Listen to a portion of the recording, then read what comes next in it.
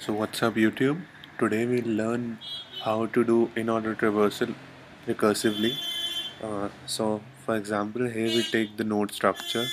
It contains three fields. First, the value. Second, the pointer to its left child. And third, the pointer to its right child. So let's write the recursive function. As I told in the previous video, we'll be given pointer to the root node. As I'm writing in C++, it's all the structure is already type def for the C users, so no need to write struct node star root. Um, we can directly write node star root.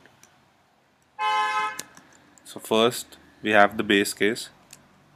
If the root is null,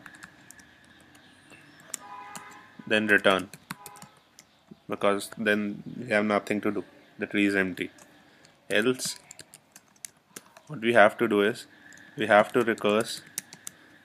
We have to traverse the left subtree.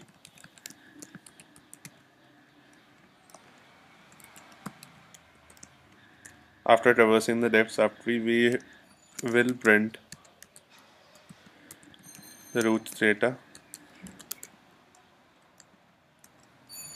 Then we'll traverse the right subtree.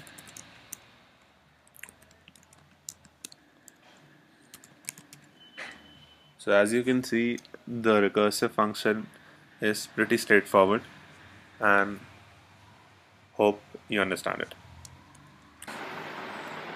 So here in this program we have used the runtime stack. In the next program we'll exclusively use a stack and do the traversal iteratively.